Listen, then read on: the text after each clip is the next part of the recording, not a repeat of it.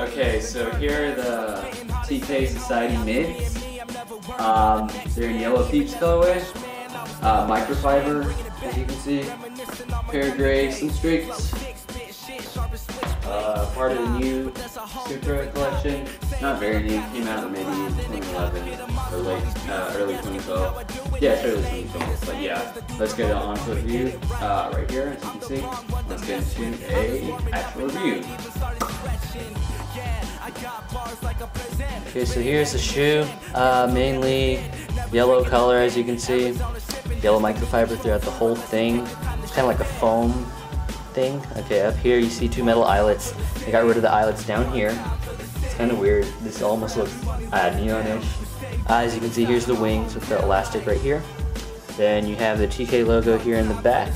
It's painted on, not embossed. Finally, they gave us wax laces, as you can see. Here's the nylon Supra footwear company. Nothing on the tongue. Here's a mesh back right here. It's like a soft, kind of like neoprene liner.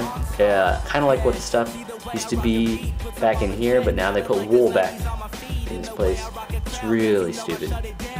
But as you can see, it's connected right here and right over there so that your tongue doesn't move around. It's a size 9. Let me show you the insole.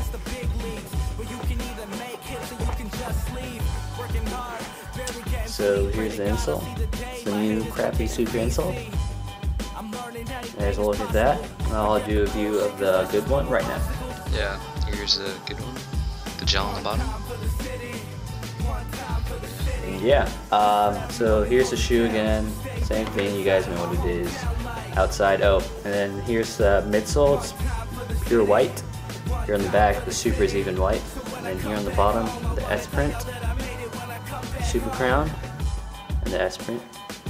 So yeah, that was a quick review of the Supra Peeps from the TK Society bag. Hope you guys liked it. Remember to like, comment, subscribe. Thanks guys.